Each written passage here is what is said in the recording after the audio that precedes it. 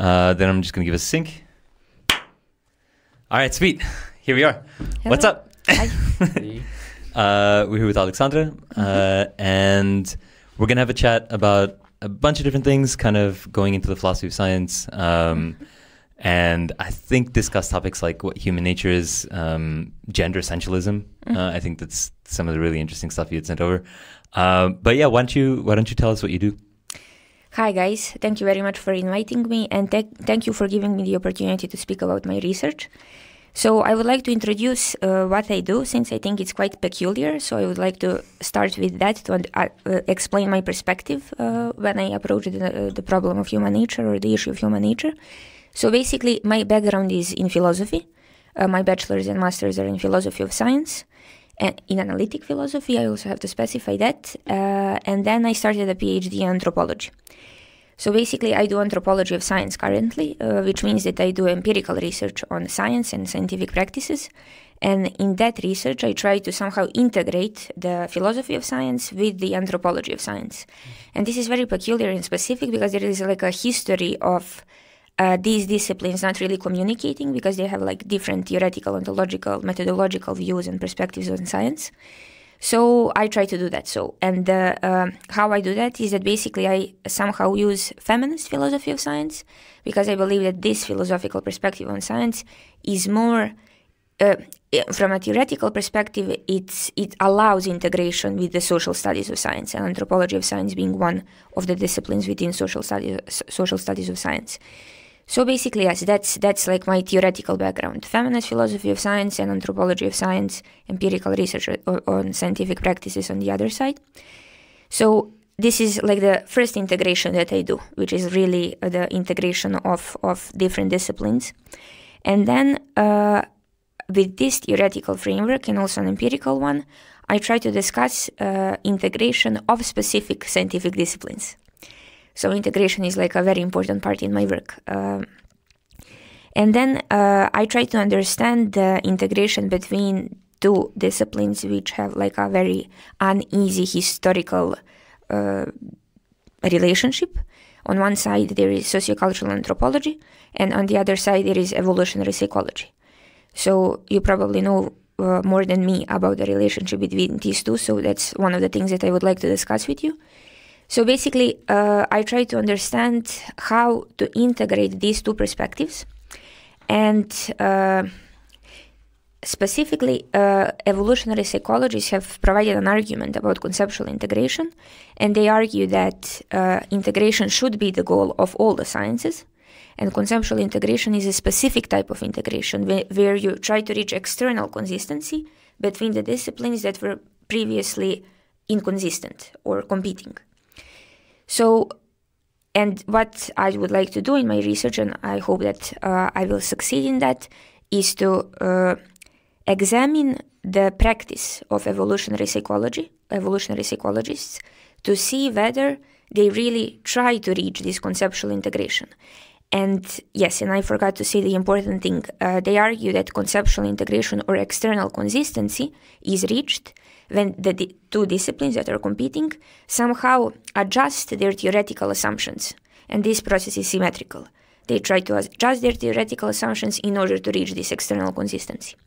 So basically, I'm focusing only on evolutionary psychology. So I'm not examining and investigating what this other side is doing, whether anthropologists try to reach evolutionary social science, evolutionary psychology, because I think that since evolutionary psychologists put forward this argument, I would like to see whether they are following their theoretical beliefs and assumptions. And yes, and the idea is that I do interviews with them, and then through interviews I would ask questions about their attitudes towards, and I hope that they will not listen to this interview before I approach them and do the interviews with them. Yes, so basically that's the idea, that I do interviews with them, and then also like a side project, which I would also like to mention if that's okay, is that I also try to do a bit of scientometrics. And scientometrics, so it's very interesting, so that's why I wanted to bring it up. So anthropology of science is basically, or social studies of science are basically the qualitative analysis of science. So you use qualitative methods in order to investigate scientific practices. So basically, like the paradigmatic example is Bruno Latour's examination of scientific labs. So you do a micro analysis of science when you use qualitative methodology. And then on the other side, you have scientometrics, which is a quantitative analysis of science. And here you have like a macro level on scientific practices. You take a macro approach. So you're not focusing on specific scientific disciplines or specific labs, but you like have a more macro view on the scientific thing. And then in particular in my research, I will try to understand, to look how evolutionary, so in the past 30 years, let's say, since the publication about conceptual integration was put forward, I will try to see whether in the top evolutionary psychology journals, papers that have been published there have the references to sociocultural anthropology. So whether the papers in these top journals have the references, where these references are the famous or the big or the important papers from sociocultural anthropology. Because this would be one of the indicators whether they try somehow to communicate or to see what's happening in in sociocultural anthropology in order to maybe adjust their views to that. So I would like to see what's happening with the numbers, and then to see in these particular papers written by evolutionary psychologists how they are using sociocultural anthropology in their work. And my assumption is, in fact, that they are not trying to approach them. So let's see. So this is basically my research. So, and I propose a topic on human nature, since I think that human nature is really what is at the core of the issue here, since these two disciplines, evolutionary psychology and sociocultural anthropology, they basically have different views on human nature, and that's at the core of their disagreement. And then, since I also do a bit of feminist philosophy of science, and feminist philosophy of science historically somehow is connected to the feminist critique on human nature, on theories about human nature. So this is also one of the perspectives on human nature that's quite connected to evolution, to sociocultural anthropology. So both are critical towards the existence of human nature, which evolutionary psychology presupposes. So this is like a overview on everything. So how I approach this issue of human nature. So you're looking at whether or not different fields of the sciences actually try to reach some kind of cohesion theoretically, and then you're also in a quantitative way approaching science, trying to find out what the metrics are to be able to analyze that. Mm-hmm. So you're taking a scientific approach to look at the methods of science itself, in a sense? It's more precise to say practices. Practices, yeah, yes, okay, cool. Yes. With the point being that with disciplines that deal with the same level of explanation in some sense, ideally there would be sort of unified theories at every level of explanation, and then ideally, obviously, a through line between every other level of explanation. So you're dealing specifically with the anthropology and evolutionary psychology. So basically, at the same level of explanation, they should be able to integrate some understanding of, I guess, human nature is both their topics. Yes, human nature or specific social behaviors. So right. Social cool. behaviors are the core thing that evolutionary psychology tries to explain with the use of evolutionary theory. So, and social behaviors are also at the center of anthropological research. So, culture is at the center of anthropological research, but you try to understand culture through observing social behaviors. So that's basically like they are investigating the same phenomena, the same thing, but in that endeavor they provide competing explanations because they start from different competing theoretical assumptions. So that's my understanding of the issue, even though but that's how I understand the thing, and that's, I think, what philosophers of science, how they approach the whole criticism of evolutionary psychology, even though sometimes I also get skeptical a bit about this, like a philosophical critique of evolutionary psychology, because I feel that maybe they're not really always using the strongest theories or the strongest approaches or perspectives in evolutionary psychology. I think they're always arguing against the maybe strong, providing strawman arguments, not arguing against the weakest, the strongest evolutionary psychology there is currently in the field happening. Can you give us an example? Example of the critiques that are put forward. Well, the common critique, and I'm not really sure what, I have to investigate it more thoroughly, to be honest. So the common critique that philosophers of science put forward is that evolutionary psychology also is committed to genetic determinism. So just to give a bit of the context, so evolutionary psychology is basically like one of the perspectives within the evolutionary social science. And evolutionary psychology is the predecessor, is that the word? So came after sociobiology.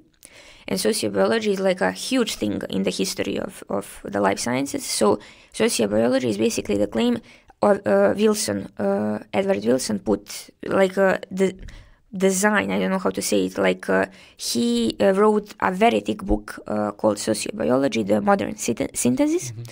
And the last chapter of that, so the whole book is about the social behavior of animals, and he claimed that you can explain social behavior of animals by applying the principle of natural selection directly to that behavior.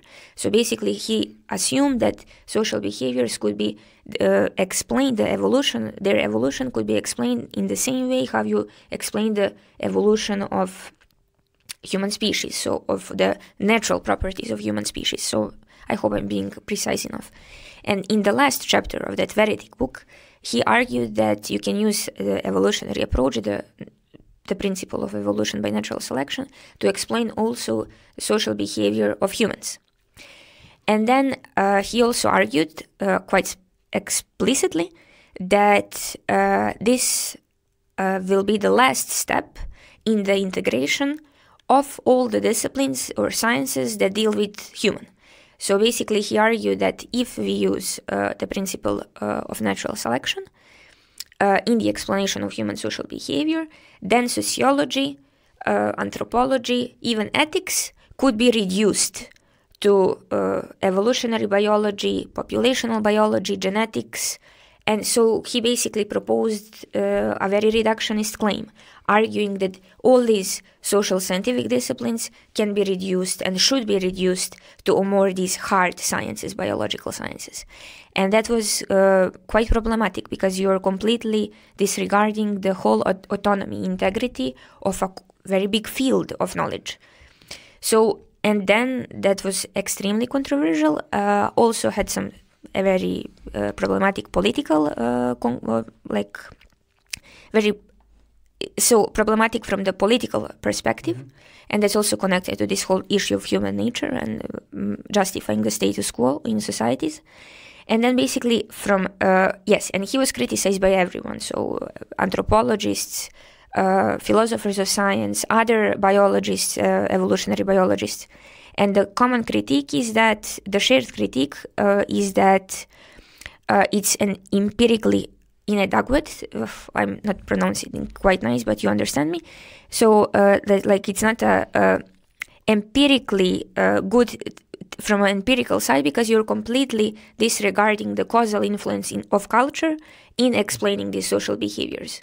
So you're basically not providing the empirically adequate theory, because you're disregarding the empirical data, which tells you that you have a huge causal influence of culture if you would like to explain social behaviors.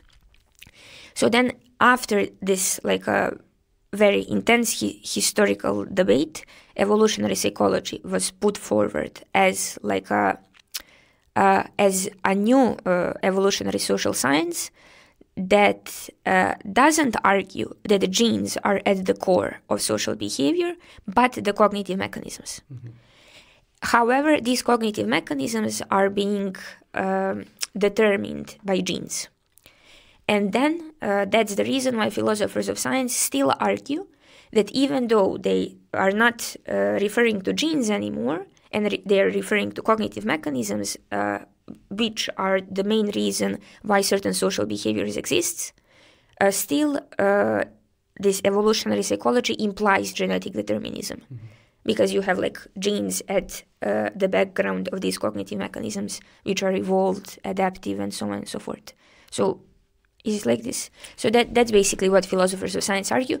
And evolutionary psychologists are not arguing that they are genetic determinists. However, and this whole idea of conceptual integration, as I understand it, is basically them claiming, no, we are not reductionists. We are not claiming that social science needs to be reduced to evolutionary biology.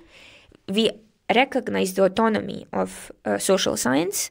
However, we are proposing conceptual integration because we believe that all sciences needs to be, that the sciences about the human needs to be integrated. So conceptual integration is like one specific way to approach the criticism about genetic determinism or genetic reductionism. So that's the... Yeah, I was going actually to ask you if you could identify historical point or cause for the divide, because if two sciences are investigating the same phenomena intuitively, you think that at some point they start to converge, right? But well, I think you put it very well where it happened. I don't know if you would add anything else to that, like to the historical context on where the divide starts to happen, but also if there is anything else on modern science that contribute to those conceptual distinctions. That's an ongoing process of differentiation. Maybe what you just said, that the critic maybe is not at a point, it's not at the precise point, but if you have anything else to add to that, because I was curious to kind of like process it in a way that, well, I believe that if we are investigating the same kind of thing, we start to see things that are similar to each other at some point, if we are open-minded enough to get there. But so that's so since the first point about how identifying the when the divide was happened. So Wilson's publication is definitely a very obvious divide, breaking point between these two. But I think the historical, so the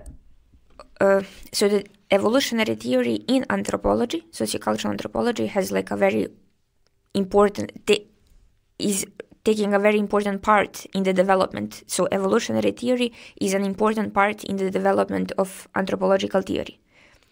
So, and then you have 19th century sociocultural anthropology, which was basically an evolutionary account of the development of human societies. So it's a very interesting history of how the anthropology developed, the historical development of the discipline. So in the 19th century, anthropology used the evolutionary framework in order to argue, in fact, that all peoples, regardless of the culture they belong to, are one human species, one humankind. And then you have there the claim which is called the psychic unity of mankind. And the psychic unity of mankind was the claim which was an anti-racist claim, in fact, a claim against racist attitudes, that people from different cultures in fact are different races or different species. So in this claim about the psychic unity of mankind, which was an evolutionary claim, was there to show that regardless of the culture we belong to, we are the same human species. However, the 19th century anthropology was also very ethnocentric, which meant that people from the UK and the US, basically, I think, France. Probably France, yes, they traveled to the colonized countries. They did their investigation of other cultures, and they started from a very ethnocentric assumption that their culture is the more developed one. And then when you have this evolutionary framework or the evolutionary perspective, they argued that an evolutionary perspective that is very much similar to what Lamarck was claiming with this unilinear evolution. So they argued that we are all the same species, however, different cultures, and they are not only different, they are also, one is superior to another. So there you have superior cultures and inferior different ones. stages of development. Yes, the different stages of development, which are normatively laden. So, and then this different cultural development indicates different biological development. Mm-hmm. And then basically from a very anti-racist attitudes, you ended up again claiming something that is very racist. So, and this is 19th century anthropology. So you have like these different stages of development. Some are at the top. That's usually the culture of the researcher. And then at the bottom are these other cultures. And then that's basically how evolutionary thinking took part in the sociocultural anthropology in the 19th century. And then in the 20th century, with Franz Boas, the whole thing completely changed. First, you had Alfred Kreber, who argued that cultural development or cultural evolution happens independently of biological development. So you have this like conceptual decoupling of nature and culture. And previously, with the 19th century anthropology, these two were coupled together. Because if you notice the cultural development of one culture in comparison to other, then that it indicates also the biological development. So cultural and biology are taken together, and they somehow are taken as indicators of one and the other. And with Alfred Kreber, who argues that the cultural evolution happens completely independently of biological one, then you were not able to use the differences in cultures to argue about the differences in biological endowment. And then with Franz Boas, you have the final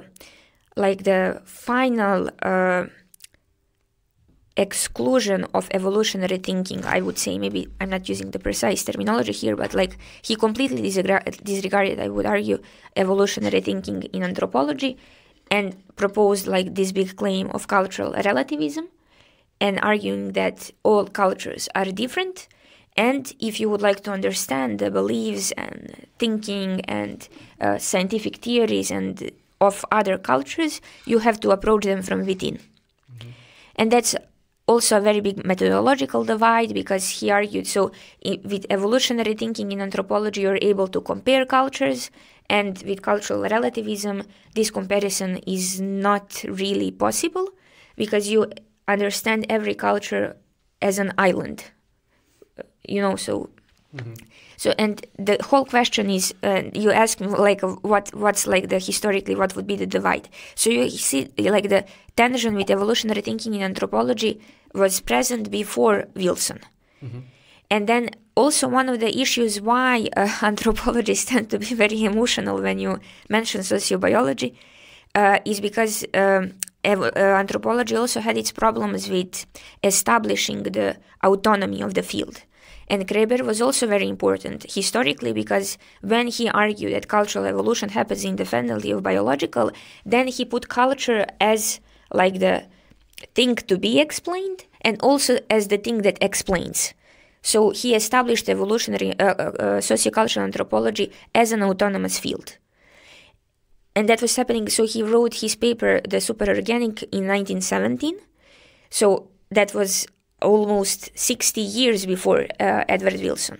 And he was then, and the rise of genetics was happening at the time of Kreber's writing, so he needed some theoretical justification of why sociocultural anthropology has its own autonomy. So why this autonomy should be granted to this discipline.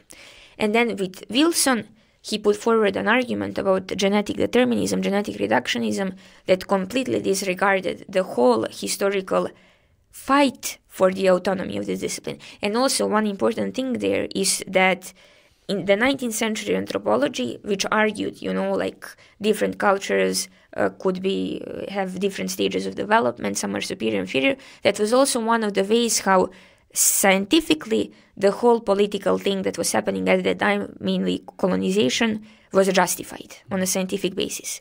So you have like different ways how anthropology was criticized, like as a political tool, and then Kreber, who tried to secure the autonomy, and then Wilson, who completely disregarded everything that was happening within this discipline, which was extremely rich.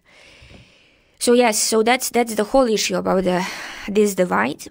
And the second thing, and this is about human nature and like a feminist criticism of it that's connected also to the anthropological one, because anthropology is still very politicized field.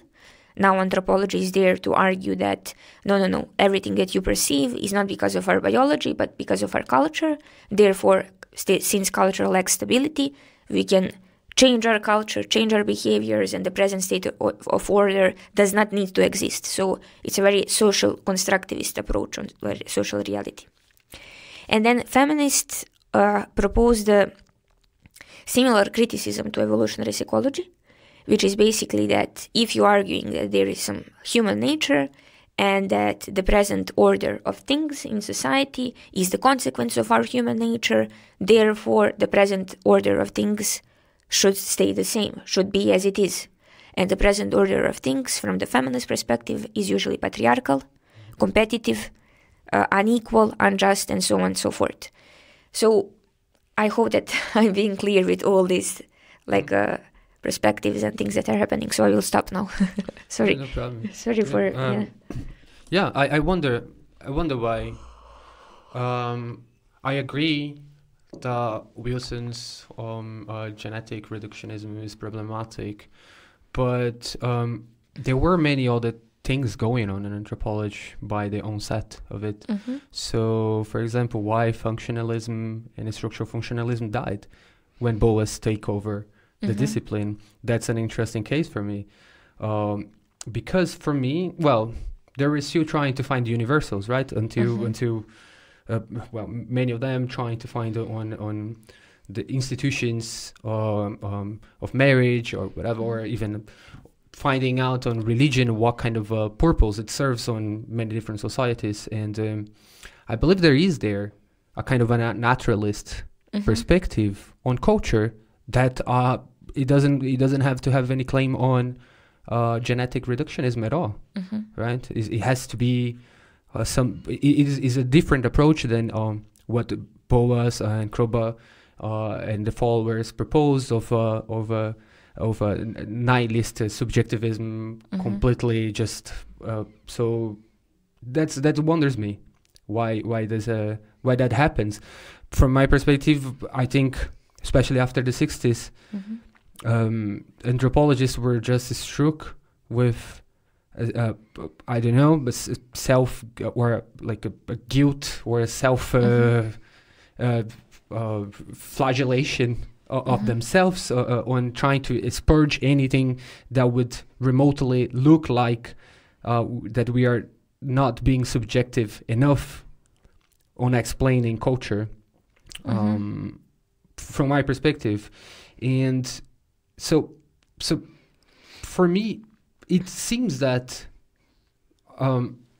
if we look at the evolutionary psychology from that perspective, well, there is still a big leap until there, right? But I wonder why anthropology took this road, anyways. Like I still am a big fan of Georg Simmel, Durkheim, Marcel Mauss, and others. So I just wondering what's the thing going on. So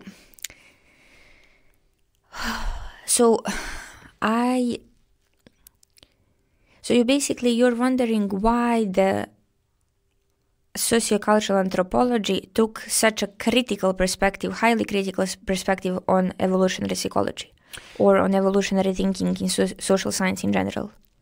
Yes, but to the point of purging things that actually didn't even have a strong evolutionary claim, like functionalism. Yes, so I will have to check that part of the historical development of anthropology about functionalism, structuralism, and how they fit into this whole discussion with evolutionary thinking. But I think that such a very strong and I would say a very emotional response that comes from the side of anthropologists is mostly due to that claim that anthropology is not a scientific discipline even. So one also important aspect in the whole debate between evolutionary psychology and sociocultural anthropology is also the claim about what makes a discipline a scientific discipline. So, and that's also connected to the discussions that were happening in philosophy of science. So philosophy of science was there to discuss scientific method. So scientific method basically means that if you use scientific method, that the knowledge you provide is scientific knowledge. So this is really somewhat trivial, I know. So, and then the claim, so the divide between the natural sciences and the social sciences, humanities, was present during the 90s, when this whole discussion between evolutionary psychology and anthropology was present.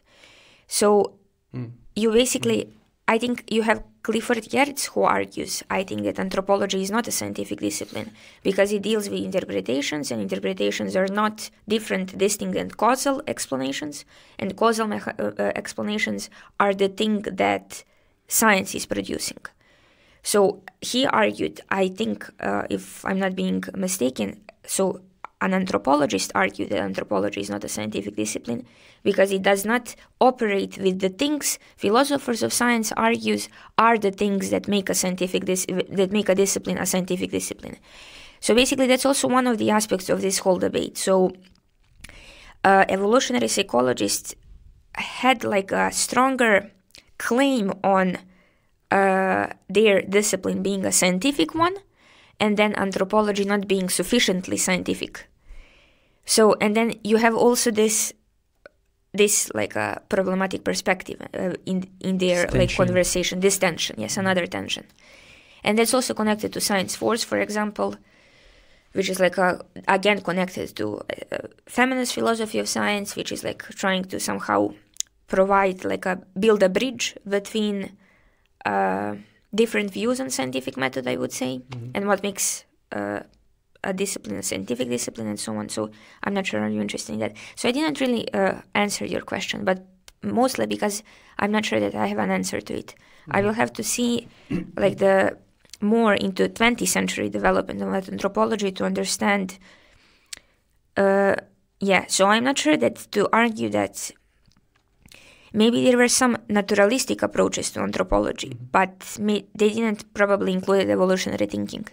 Because evolutionary thinking, I think, comes with more assumptions than just trying to provide like a causal explanation of culture. I agree with you. I think it was the functionalist idea was more naturalistic on the idea, well, we need social cohesion, so those institutions provide those things that society need, and we should look at those, what are the components of those structures or of those institutions from a naturalist perspective of what they are doing, actually. And with a complete cultural subjectivism, that's not possible anymore. Yes. And that's what. But you mentioned Geertz, and I think even Geertz were still doing it after the 60s revolution. But I'm not going to monopolize the talk. No, yeah, I guess for me it's more of what makes a scientific discipline, which ends up being quite interesting. Whether there is a question to explore there. And I think probably a lot of people don't quite, they've heard hard sciences and soft sciences, but don't quite get the distinction. And I think one of the ways I think about it is just along two dimensions. One dimension is whether you're using more qualitative or quantitative data, and the other is how much, to what extent you can mitigate the impact of the variables, which might externally impact the variable of interest or the unit of interest. I see. So I don't know if you would agree with that. I think that as if you build this sort of two-dimensional spectrum, then you can plot the differences between most fields, and maybe what makes something a field is that it actually identifies a particular phenomenon, which is both the thing that is the explanatory mechanism, but also the thing that you're trying to explain. So as cognitive scientists, our explanatory mechanism is cognition, but of course we're studying cognition itself. So we're trying to see what it actually impacts. I think culture is probably the same. And when you're doing something like biology, you end up, again, dealing with the same set of things where you're studying the things which you are positing are the explanatory mechanisms themselves. So I think there was maybe we can turn the chapter more from the philosophy of science to more about human nature itself and what the essentialist arguments are, particularly as they pertain to gender. Okay, so I'll just a quick comment please. on the divide between the hard sciences and the soft sciences. So yes, I think probably at the core of this distinction or divide again it has to do with the qualitative divide. So you're using qualitative methods, they're maybe not always reliable that much, you're not able to repeat the observations or the replication. Testing, yes, like that. Yeah, you're better with that language. So yeah, but I think that also one of the things that how maybe that's not always explicit, but I think maybe in the lay understanding of the issues. So I think that people have a problem, lay people I would say, and maybe also scientists, I don't know, have a problem with the fact that social science deals with things that we have an interest in, a very explicit interest in. So we are dealing with the problems that we would like to resolve these problems. And we are explaining things that we have an interest for them to be explained. And also in particular ways, for example. So as a feminist, you would like to approach the case of divorce you're approaching this case from a very particular perspective. You have certain feminist assumptions and values, and you would like certain things to be the case. And then that's the issue of objectivity coming in. So can you do science as a feminist? And can you produce feminist science? Is that an oxymoron? Can that happen? And then the problem with the social science is that, and that's also something with qualitative methodology, where also you as a researcher put yourself into research, and that's that claim about reflexivity then again comes from anthropology, where in order to, when you're presenting your data, you have to be very reflexive about the ways how you collected this data and how you're interpreting them, because this data is much more fragile than the numbers, for example, since they're collected through qualitative methods. And then I think the divide between the hard sciences and the soft sciences basically is that hard sciences are more objective, because this subjective factor, which is the researcher and his or her interests, is not present in the methods and hard science research, which I think is not the case. So from that perspective, I think the divide between the social sciences and the hard and the natural sciences, or soft or hard, does not stand. I think both are equally influenced by these subjective preferences, idiosyncrasies, and so on and so forth. And therefore, I think that and in explaining, for example, gender differences, you rely more on biology, and you argue where biology is the hard science, and biology cannot be influenced by feminist views and methods because it relies on scientific method and uses methods and methodologies and techniques that are not prone to being distorted by subjective preferences. Therefore, I like these biological explanations more because they're more scientific, more objective, more reliable, more credible. And on the other side, and I think that's not the case, that biologically can also be absolutely distorted by our values. And I will just give you one example, so which I think is again connects to evolutionary thinking. So there is like a big debate in Serbia happening currently and also in the past couple of years about this gender issue. So we have a very big race of TERF, trans-exclusionary radical feminists, who basically argues that gender as a social category does not exist. It should be reduced to sex as a natural category, and that we need to explain gender differences by using biological explanations and so on and so forth. So that's a very conservative feminist activist group. And then there is at the Faculty of Philosophy last year, I think, there was like a panel organized by the Department of Psychology, and there was like a debate on these gender differences and like a political debate about many things. And there was one guy, a biologist, who's like a older guy, and he's a big name in Serbia in these biology circles.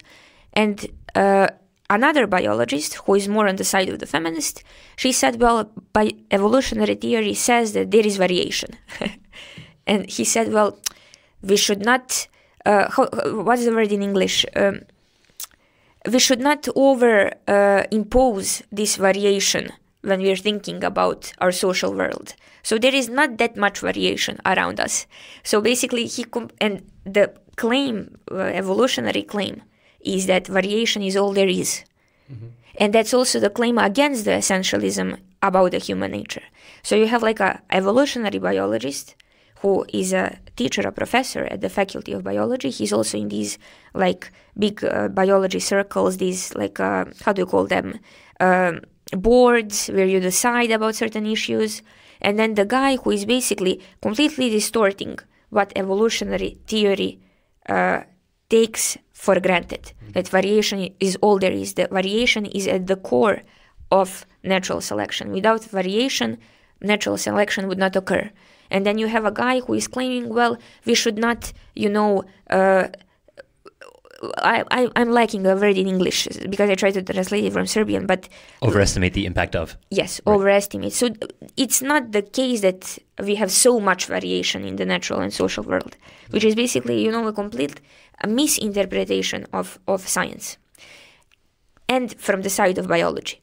So that's like my view on hard-soft science divide. So biology is not hard science. It's not harder than the anthropology or social science, even though it maybe deals with more like sophisticated methods and theories and so on.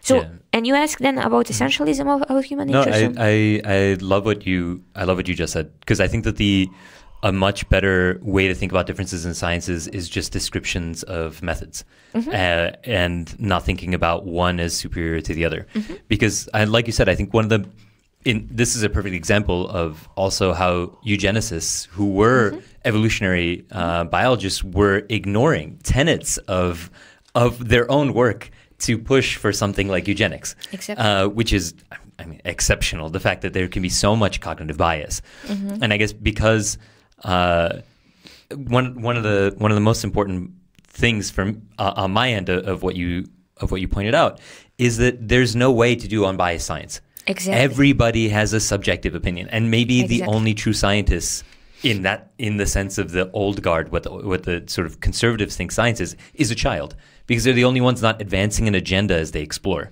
Everybody, from the moment that they pick up a discipline, attaches themselves to theories and is working towards a theory. And either that theory is, rightly so, a feminist theory, or that theory is, I'm right about this chemical mechanism, and it's kind of the biases bleed through regardless. Exactly. That's a very feminist claim. So we have this claim thanks to feminist philosophy of science and feminist epistemology, in fact, and standpoint theory and all this development in philosophy of science, where they basically argued exactly for that all science is value-laden. And the question is, what should we do with that? Should we try to exclude these values because they're distorting scientific objectivity, or we need these values and we have to just see how we should use them in order to, in the end, provide scientific knowledge. So that's like a huge topic. I really love that topic. That's like something that I read the most. So, and I wanted to say, yes, so basically that's the feminist claim. And they also argued for another thing. They said, if you're arguing that your perspective is value-free, you're basically being really non-transparent about you're not discussing your values in your which are at the background of your research. So you're presenting your view as value-free, even though there is some ideology behind that's governing your scientific research and then the interpretation of your scientific data. And that's usually, so that's the whole feminist critique also of human nature. So basically, if you're just to rephrase, if you're not making your biases explicit. Exactly. Okay, gotcha. Cool. Exactly. If you're not making your biases explicit, you're just lying to, maybe you're not doing that intentionally. You're just lying to yourself that you're being objective. There are some biases. Because you're a human being and you have certain agendas. Maybe these are not like a commitment to any political ideologies. Maybe that's only a commitment to your team. your research theme, and you really would like to support this hypothesis, and then while you do your science, while you're collecting your observation, you really would like that to be the case, and then you're completely ignoring the data that proves the other thing. So it's not necessarily like a political and ideological commitment, something malicious in the background. It's just you're a human being. So basically the claim is that, and some feminist philosophers of science, they also assume that sometimes there are malicious things in the background. And so basically they argue that if you're arguing that your theory or science is value-free, you are not being completely honest. And usually what's in the background are certain conservative values that with the science that you offer, this science not really justifies, because that would be like a naturalistic fallacy, but informs these values. And in the end, the argument is, well, like the present order of things is the like the consequence of our biology, for example, if you're discussing human nature, therefore the things cannot be changed. But the biology in question, as someone would like to argue, is value-free, hard science. Therefore, like that's what science tells us. Even though you definitely have some values which are in the background but are not being transparent enough, and therefore you cannot criticize them. So, like that's the whole point, that feminists have a problem with science in general. However, they're not feminists are not disregarding science. That's quite the contrary. They need science. In fact, in their like feminist feminist struggles for a just and equal society. And what they do as philosophers of science, they try to develop different views on scientific method and different views on scientific objectivity. So if previously scientific objectivity was understood as value freedom, so freedom from any values, or as objectivity as disinterestedness, that you do not have any interest when you're doing science. So that's like a big Max Weber's argument that when you, like as a person, you have certain values, but when you enter a room where you're doing your science, you leave your all values behind, and then you become a scientist who is completely disinterested. So yes, so that's what basically feminists argue, that they try to provide different views on scientific objectivity. They have different ideas about it, but the core point is that we need our values in scientific research because we have like different theoretical problems. I don't know, do I have to go into details with that? But we need values in our research every time when we are faced with certain scientific choices which are not governed by the evidence. They're subdetermined by data. So basically we have to make these choices on another basis, and these bases are usually our values. And then, so we need them in order to proceed with our scientific research. But in order to reach scientific objectivity, these values have to always be transparent, and they also have to be criticized. And this is the argument that Helen Longino made. She's a philosopher of science, also a feminist. She argues that scientific objectivity is not a trait of an individual researcher or of a scientific method, but a trait of scientific organization. Mm-hmm. And then you need to have a different mechanism instituted which will allow your views to be able to criticize, open to criticism, like conferences, peer review, and discussions that you have, and so on and so forth. So I will stop now. I love that. I think that's exactly it, is that human beings are incapable of being objective. It's sort of a nonsensical thing. You exist through the world, through your identity. And what the best that we can do is try to build a system which strives towards something like being objective. Exactly. And the only way to do that is build better systems. That's kind of the core of some of my philosophy of science work, which is trying actually to axiomatize things explicitly for the reason of making things explicit so that criticisms can be lodged in the right direction. And to me, like I take a Lakatoshian framework, try to axiomatize both core values and then auxiliary assumptions. Oh, nice. And that way you can say, oh, I see this assumption that you're making in one of your auxiliary assumptions that's impacting your core values, therefore. Nice. But then also if somebody's missing that, if somebody is making claims which are inherently, say, non-feminist, say, misogynist, essentialist about race, you can say you're missing a core axiom here. Exactly. And that has to be sort of implemented into the theory. You haven't read Helen Longino? Yes, I have read Helen Longino. Because she uses these auxiliary assumptions. So she calls them background assumptions. She calls them background assumptions. Exactly. So you're familiar with that claim. Yes, that's also one of the ways how values enter your research, because you have certain assumptions which are pre-theoretical, and then they are also guiding your scientific choices, and you have to make them explicit in order to and open them to criticism. So yeah, nice. So you're basically trying to axiomatize all these things in order to direct criticism into certain direction. So yeah, that's really interesting. Trying to provide frameworks through which people can axiomatize easily. Yeah, and then hopefully just be constantly doing that in my work, and then setting that as an example. Like one of the things we did was take an old theory of emotion, axiomatize that, and say, okay, these are the assumptions that are being made. These are the core values. These are the auxiliary points, and then we can critique everything. That's extremely interesting. That's super fun. So maybe we could talk about that more later. Yes. But one thing I really want to touch on is more of essentialist arguments about gender, because I think we touched about it in the periphery. We talked about it, but it would be great if you addressed it a bit more directly. Okay, so basically essentialism, first about human nature, means that all humans all humans and only humans share certain characteristics, certain features, certain traits that makes them humans. So that's essentialism.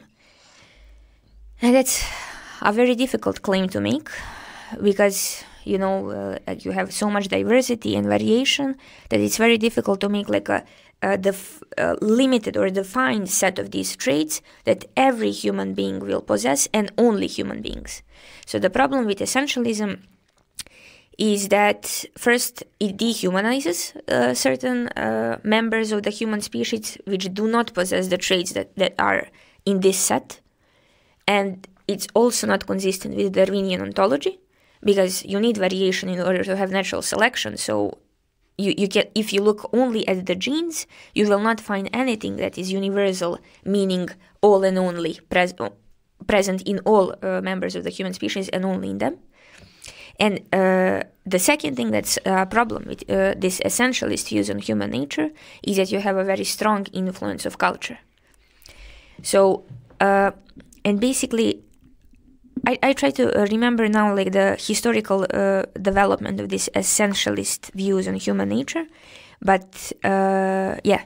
So basically, that's the whole point. You know, the essentialism means that you have something that is an essence, and this essence then defines what it means to be a human being. And this whole idea of having an essence that defines a human species is similar to this essentialist thinking in chemistry, for example. We have like a gold, which is an atomic element, and then you have like an atomic number, and if you find something in the nature that has the same atomic number, then you know that the thing you have found is gold. So that's basically the essentialist thinking in chemistry, and then you can use this type of thinking in order to think about different chemical kinds.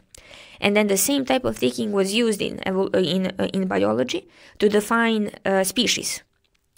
And then these problems like Darwinian ontology, the causal influence of culture, and the fact that if you try to define this essence, there will always be certain members of human species which are definitely the members of human species which are going to be excluded from this like a weirdly defined set. And then also, how do you define what are the traits that are part of essence? That's always the decision of someone who has the power to define them. So that's the whole problem with the essentialism about human nature.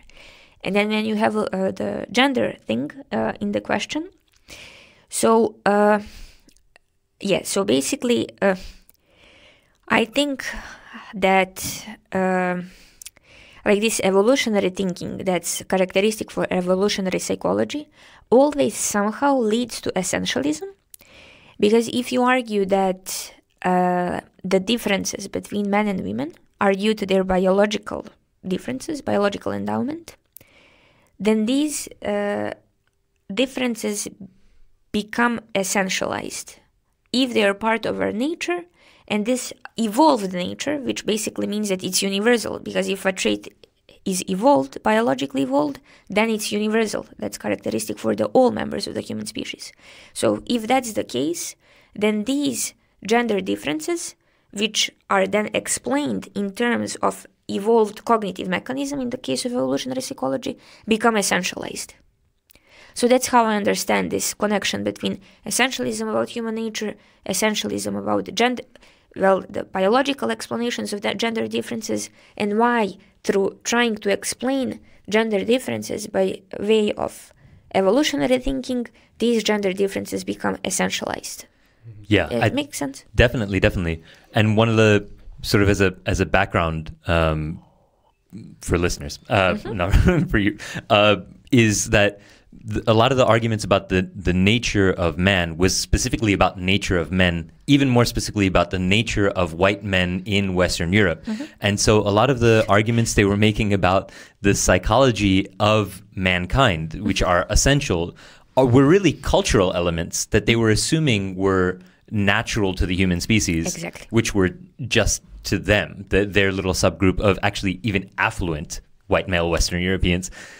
So then, because you raise the point that feminists raise a lot, is that this then is dehumanizing, because then there are individuals who are human who don't share these traits that these wealthy white Western European men in the 19th century had.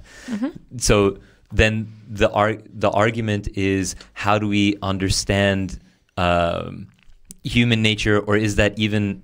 I guess my question for you is that even a useful theoretical term to be dealing with? That's a very good question. So, yes, basically you really nicely explained the whole issue behind the feminist critique of human nature, and I think that's again connected to this whole sociobiology, evolutionary psychology thing. Because yes, so you take a set of social behaviors, like the monogamous heterosexual marriage, for example, and you see that that's the majority of people within your culture are conforming to these practices, and then you assume that since most of the people do this, and also the person who tries to explain human nature and who wants to argue something about human nature is usually conforming to these practices. These are his practices. Argues that they are universal. They should be universal because they are part of human nature. If there are cases of men or women who do not conform to these social practices we are claiming that are universal, then there is a problem with them, because they are not fully human. So yes, so that's basically the whole issue behind this evolutionary approach to human nature, arguing that you start from certain social practices and assume that they can be explained by reference to biology, to nature, to genes, and then since they're part of biology, nature, and genes that have evolved to solve certain social problems, they have to be universal, and essentialism comes into the picture. So yes, that's basically that. And sorry, you asked, what was your question? Yeah. Is human nature then even a... yes, a useful theoretical term. So basically, so there are different feminist perspectives on the issue. There are people who are arguing that this concept or the term should be completely eliminated, mostly because of this a dehumanizing perspective. And you have a huge normative burden on this concept, because everyone is using this term, not only in scientific disciplines, but also lay people in everyday conversation. So we rely on this term a lot, and we usually use it in order to exclude someone from our group. And so you have an extreme normative burden on this term.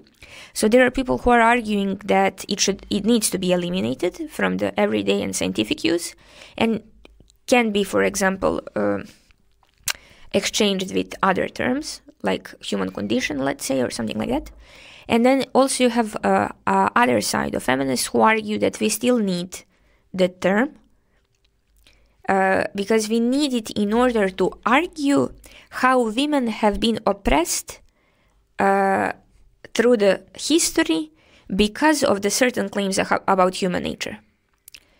So we need to preserve the term in order to show how this whole idea was used historically through history to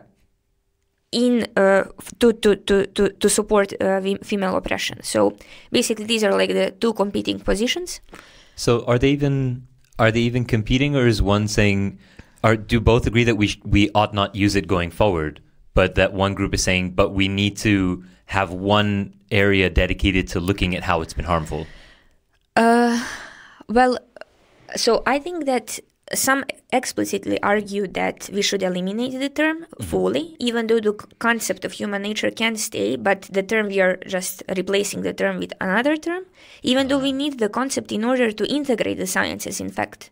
So we need to, the thing that we are trying to explain or describe, we need the term to show that we are dealing with the same thing, like, for example, human condition. We, of course, have to be very specific about our perspective and epistemic goals to see whether we are dealing with the same thing, because when you're doing approaching human nature as your thing to be explained, you can do that from many different perspectives. So you have so many disciplines and sciences and theories and so on and so forth. So, and the other side is arguing that we still need the term human nature as well. So, and basically, this term again had a very positive connotation. So Darwin was also an anti-racist, and this whole idea about universal human nature that is shared by all members of the human species was there to justify anti-racist, or to support, maybe it's better to say like that, to support anti-racist policies and abolitionism as well. So then the claim that we are all humans, that we are all sharing the human nature, implies that we have all an equal share in human rights. So that's also one of the ways why feminists would like to preserve the term human nature, because it also has a very positive political connotation, even though in different contexts it can be used for dehumanization, for another completely different political purpose. And then I was reading recently a book on Judith Butler, so it's not written by Butler, so I still haven't tried to read her, but a book where Judith Butler is basically, so she comes from this very postmodernist tradition, and postmodernists, they try to somehow completely argue against the scientific hegemony, I would say, and they try to deconstruct everything that science took for granted. So postmodernism is really a social constructivist endeavor, basically deconstructing the categories for which we thought were natural kinds, like gender, for example, showing that, well, gender is not a natural kind, so it's something that is different from sex, for example, and gender is a social category which is formed thanks to different social influences, social norms, and so on and so forth. So even though Judith Butler, for example, comes from this very postmodernist perspective, she still believes that we need to have some notion of humanity, some humanist perspective. And postmodernism was against humanism.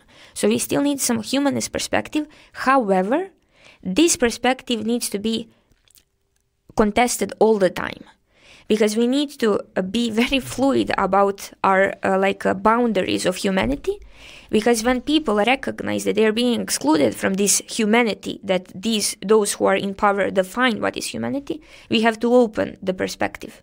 We have to include those who are now claiming that they also have the equal share in human rights. So it's a very interesting perspective on Judith Butler. And it's also very interesting how Judith Butler enters the picture that is mostly framed in very heavy analytic language by philosophers of science like Helen Longino and maybe Ian Hacking, for example. And Judith Butler comes from a completely different tradition, but basically speaking about very similar things.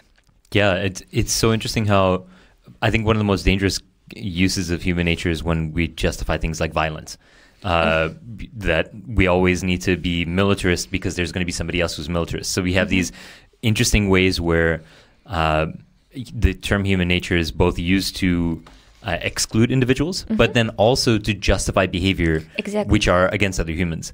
And I like the last also things of that you said, particularly about Judith Butler's argument, because I think that, I guess maybe this is just my analytic perspective in general, but I think that we ought to always build descriptive accounts that are epistemic rather than ontological. This is sort of like and I think that works really well for a lot of feminist critiques of science, especially things like human nature, because it's then inclusive.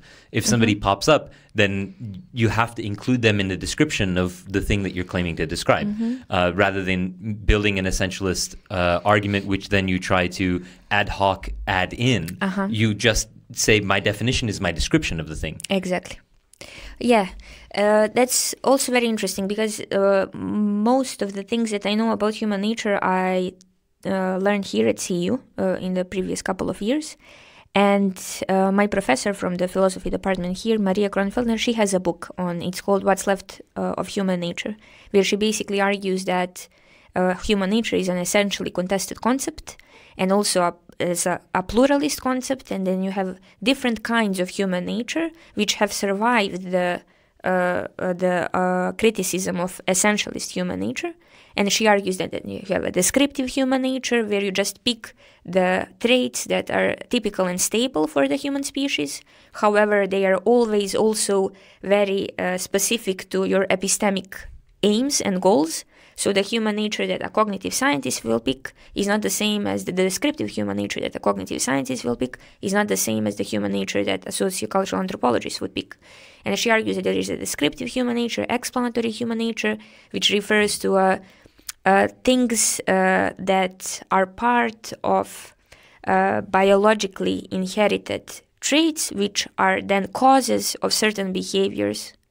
So, like, that's the explanatory human nature is the human nature that explains the things that we would like to investigate. And then you have the last one is classificatory human nature. So what are the traits that classify us as the members of the human species? And she argues that all these human natures are, in fact, also how you will approach these perspectives depends on your disciplinary interests. So what is explanatory for me would not be explanatory for you, and in that way she tries to somehow overcome all the criticism that was put forward to essentialist human nature, like, the nature-culture interaction, Darwinian ontology, dehumanization as well, and so on. Yeah, if you're interested. Yeah, definitely. We'll have to chat with her later as well. Yeah. I was just thinking, how for me it seems that it's easy to get the concept of human nature polluted by the common sense of what it is, right? So how we use it, like the colloquial use. The colloquial use. Yeah. And as you said, it's just not compatible with Darwinian ontology. So we have to have variation, otherwise we don't have selection of traits. But from my perspective, which I'm pretty much evolutionary, is that there is almost no space for essentialism within evolutionary thinking, because what we are looking at when we are describing a trait is basically that there is a range on which certain trait can be expressed different ways. So there will be diversity within the expression of some kind of trait. So and when we are for what you both described essentialism, it's just that there will be not flexibility on the expression of those traits. They are certain, like they are what they are. Yes, and if they are not, you not belong to the category. Exactly. And I think that's a counterintuitive from an evolutionary perspective, on which traits have to vary on how they expressed in relation to the environment on which they are. And that's the extended evolutionary thesis, modern thesis. That if the environment doesn't allow you to express this trait in this way, you can express it in another way. So it's conflicting for me, and I don't think. I think it's complicated for me to get there to, okay, like if you're talking about essentialism, I am with you. But if you're talking about natural selection of traits, I can see within an extended modern thesis that there is variation and expression of those traits, and you can still loosely put boundaries, as Darwin put boundaries. Even in speciation, there are like sometimes there's hard boundaries. Is a mule a species or what it is? So there is, but you kind of like put loose boundaries, and you allow the boundaries to be pushed here or there. Okay. So for me, I would reconcile in that way, just to put some words on the essentialist perspective. But I was just wondering also, and that's more like a question to you, why isn't there a feminist production of evolutionary psychology? So why does... So you mentioned that there are different approaches from feminist philosophy on evolutionary psychology, or you didn't say that. You said that on essentialism, or but and you mentioned two of them, and you kind of touched upon on the use or the preservation of the term human nature. And what we were talking about before is that researchers, scientists always put their own agenda behind voluntarily or voluntarily. They always put their agenda. And wouldn't that be beneficial to have the agenda of feminism producing evolutionary psychology? Yeah. So why is it a manosphere? First, a comment on this extended evolutionary modern thesis. Yeah. Modern thesis. So basically, the problem with this is also the criticism that comes from evolutionary, from philosophy of science.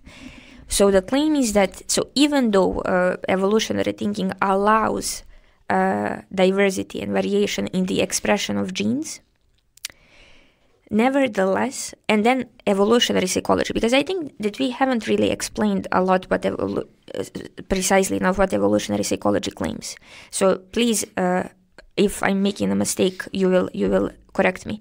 So basically, evolutionary psychology assume and argue that certain social behaviors exist because they are the expression of, they exist due to certain cognitive modules which are evolved and adaptive, and they evolve during the time of the Pleistocene, because that was the time in the human history, the longest period in the human history, which allows the evolution to occur, because evolution takes time. So these cognitive modules evolved as a response to the environmental pressures that were present during the Pleistocene. So basically the claim is that these social behaviors that are the consequence of cognitive modules are the optimal behaviors for the environment that was present in the Pleistocene. So if then you assume that monogamous heterosexual union between man and woman is the consequence of the evolved cognitive mechanisms and therefore adaptations to certain environmental pressures, then this type of social practice is an optimal type of behavior, because it allows you to solve the problems that you're being pressured by the environment. You could have So that's the criticism that's put forward by philosophers of science. And so one of my tasks in my PhD, in my doctoral research, is to really do this internalist analysis. So as a philosopher of science, to do this internalist analysis and to see whether philosophers of science are really criticizing the strongest claims that evolutionary psychologists put forward, and to see whether the most contemporary evolutionary psychology, which doesn't really look like sociobiology anymore, whether they have these assumptions that philosophers of science like to criticize. So that's like the part of this internalist analysis. And I have a really objectivity again. So my interest in this doctoral research is to provide the strongest interpretation of contemporary evolutionary psychology before I contrast the strongest interpretation with the criticism that is present. However, as a feminist, I hope, I also will put a very strong pressure on evolutionary psychology to show that they are being, benevolent in their scientific practices. So basically, I would like to investigate whether they try to overcome the division between anthropology and evolutionary psychology, because this intention will show me that they are willing to answer these critiques of genetic reductionism, determinism, critiques that are also very, very politically important from especially feminist perspective. So even though I would like to allow evolutionary psychologists to explain themselves, to give them the voice, but however, I will put them to the test, a very harsh test. So these are like my interests, and and the question that you asked is completely different. Why isn't there feminist evolutionary psychology? Feminist evolutionary psychology. So that's for me a completely unexplored field, and to be honest, I just completely took for granted that there is no such thing. And then I wrote a paper, and I received comments from one of the reviewers telling me, well, why are you not mentioning feminist evolutionary psychology? And I was like, really? That also exists. Makes sense. Yeah, so, and then I realized that there is like one person, and I will not mention now because I hope that she will reply to my email when I ask her to be my interviewee. So she's an evolutionary psychologist, but I think that she also tries to somehow provide like a feminist perspective on the issue. Although there is also of course, Sarah Hardy. She's a sociobiologist and a feminist. But I know that also some feminist philosophers of science criticize her as not really being feminist. So I will have to investigate this whole unexplored field. I should have phrased my question as, why isn't there if there isn't, right? Yeah. So yeah. But yeah, I just to touch upon, well, I need to know everything that you know about the feminist evolutionary psychology, because I think you put it like very well, and when you say what is mainstream evolutionary psychology or what is mostly what it is, right? So I think your description it's perfect. It is what you describe it is.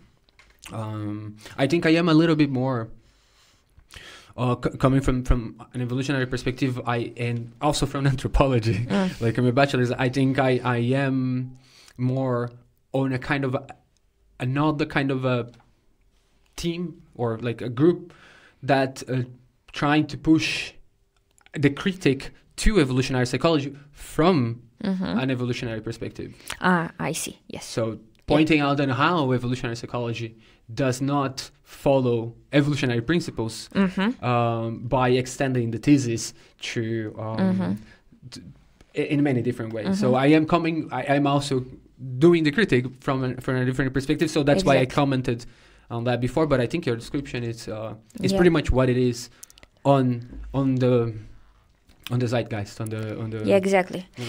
And then just lastly, because I think we are still approaching the end. So, and this whole topic, my research also tries to deal or provide an answer to this whole Jordan Peterson case. Yeah, that's what we have in mind, right? That's what we all have in mind. So that's, Yeah.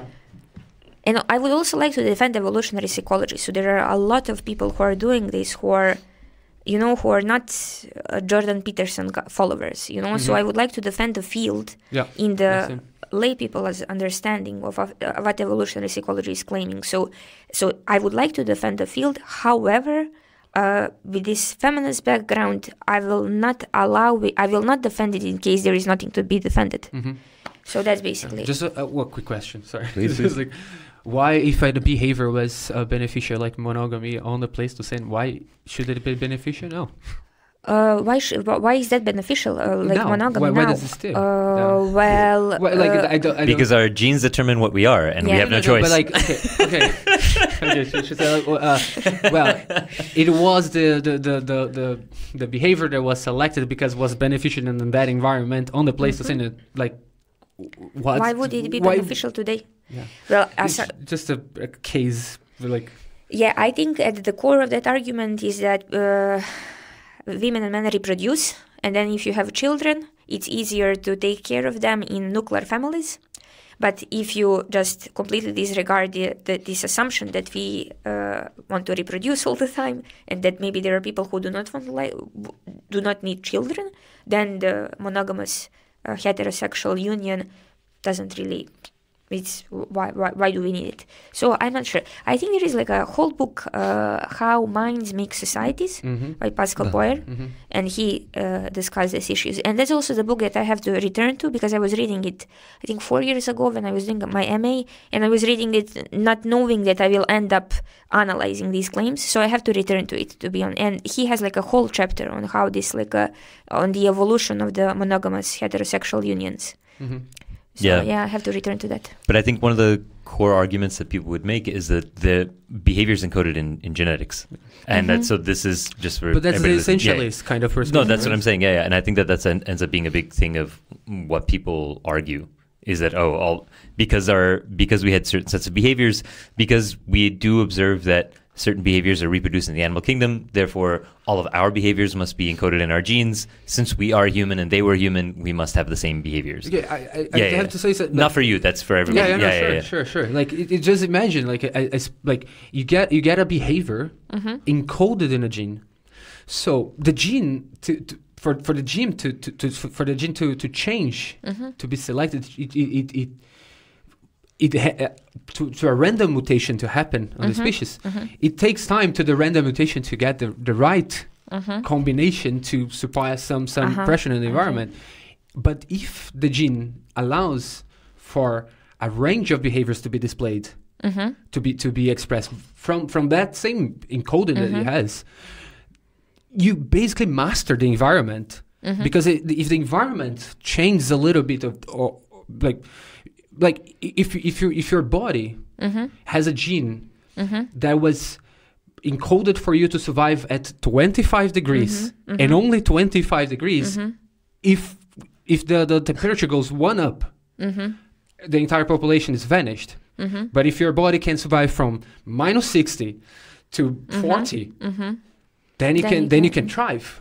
So that it's this idea of like the gene, a behavior, it's just it's a little bit how it's hard for me.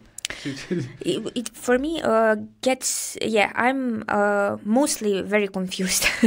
Most of the time I'm very confused by all this genes, and then you have this whole idea of selfish genes, highly criticized. Then you have Pinker's book on the blank slate, and there's a lot of discussion is happening on all of these issues, and you can just have a very fragmented and very limited knowledge on all this. You really have to go deeply into the claims in order to see whether the criticisms that you're hearing all the time, or the claims supporting, or the popular claims that are supported by this evolutionary thinking, how do they all come together? It's a very confusing thing.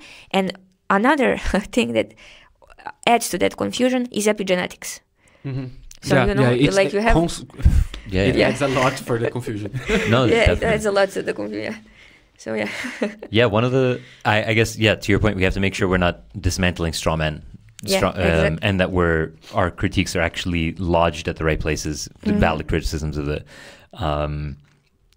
things we're criticizing. But I think one of the important things is the amount of variability that we get from just species in general. When we try to define what makes humans so different, to me, one of humanity's most remarkable consistent trait is adaptability.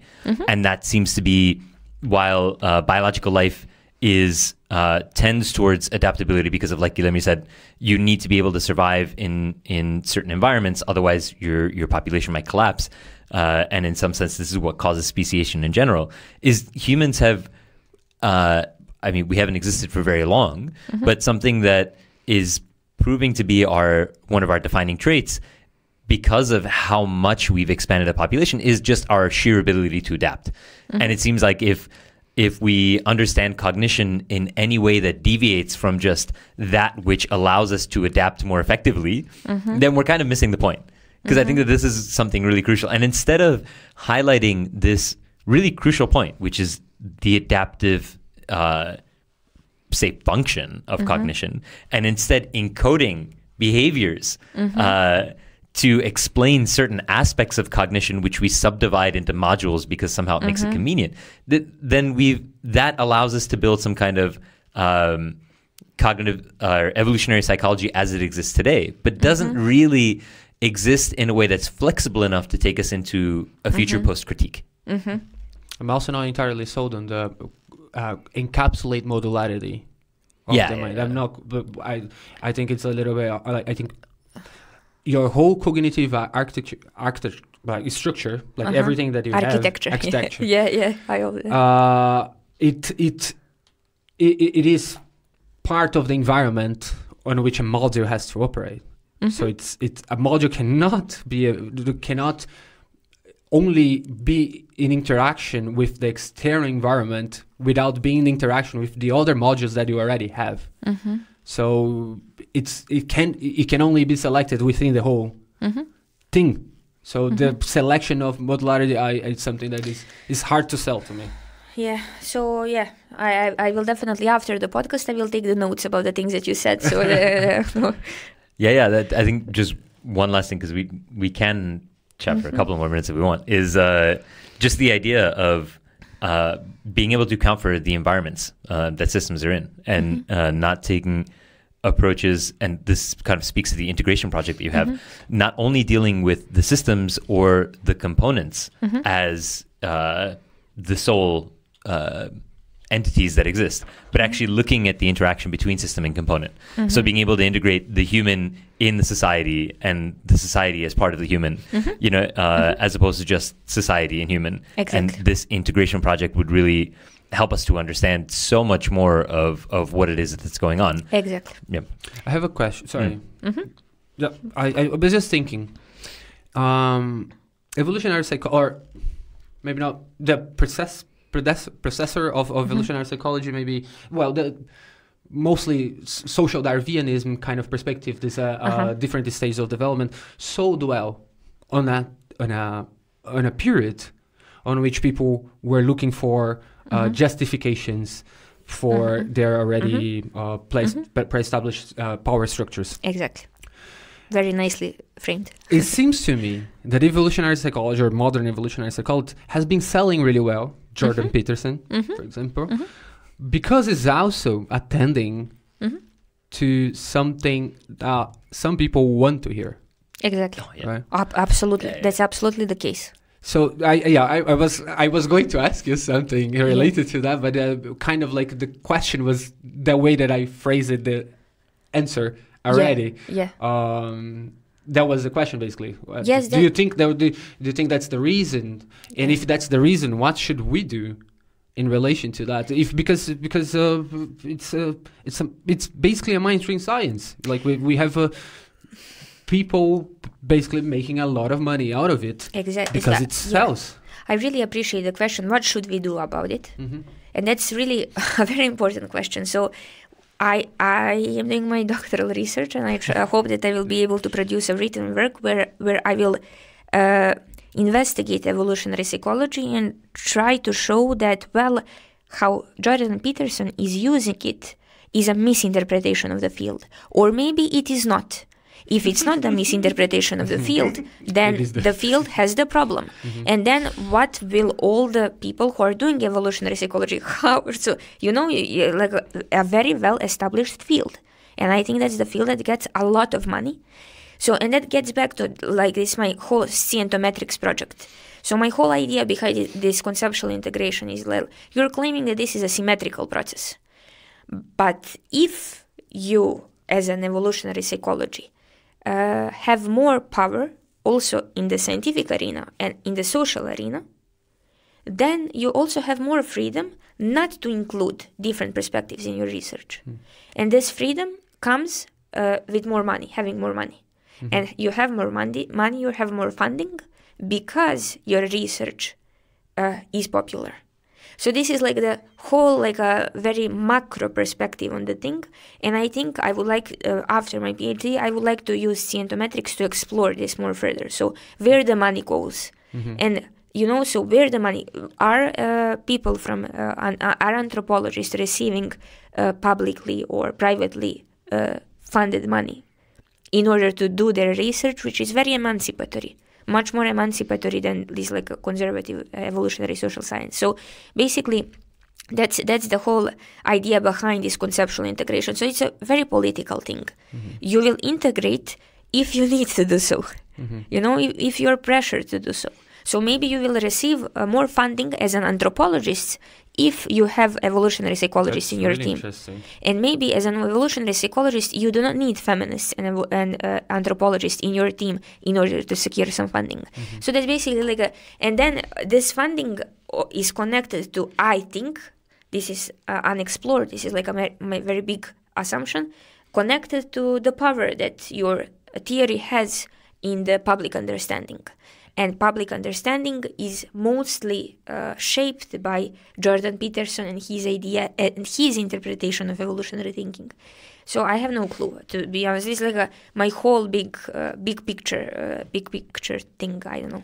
Yeah, this is a really important aspect of the philosophy of science, is when we discuss science in the sort of public awareness. Colloquial term of science is this idealized act of science, completely divorced from the industry of science. So you have science as an institution, which is, say, the collected set of understandings. I don't like the word facts, but just this collective set of understandings and interpretations. And then you have the industry of science, which it is invariably wedded to. There's no way to divorce the two things. Exactly. And the funny thing is, if you're trying to understand what science is and what science does, you need not just quantitative, but qualitative analyses to understand, because there are policy measures and individual psychology measures. There are pressures to publish in certain ways, which then gear the science. And like you said, there's a lot of the game that's funding oriented, and what might get funding is from people who are not scientists, and they're going to be funding what's sexy because they're consuming what's in popular culture. Exactly. So, and what about the people that still want to hear what they want to hear? Yeah. I mean, I think that's all of us. No. I mean, in terms of that's like, human nature. I mean, yes. I mean, the group of buyers of 21 lessons to whatever. Like, will these people find a new niche, a scientific niche that can explain things as they want them to be explained to them? Then I think we're getting into more of like the extreme beliefs topic. Okay. Yeah, because then education, I would say, makes sense. Yeah, I guess I've deviated a bit from. I used to put education tantamount. I used to think that it was the priority, and now I feel like the affective component. Social inclusion is really important, only because you get the formation of beliefs. That's the one. Especially when you look at people who, I mean, the type of person that's going to feel validated by something like a misogynist evolutionary psychology is somebody who feels as though they are society is shifting away from them, even though that obviously is not the case. We exist in a very firmly rooted patriarchal society, but there are men who feel as though their power is being stripped away from them, and so some other men come and sell them that exact idea. They feel validated by it.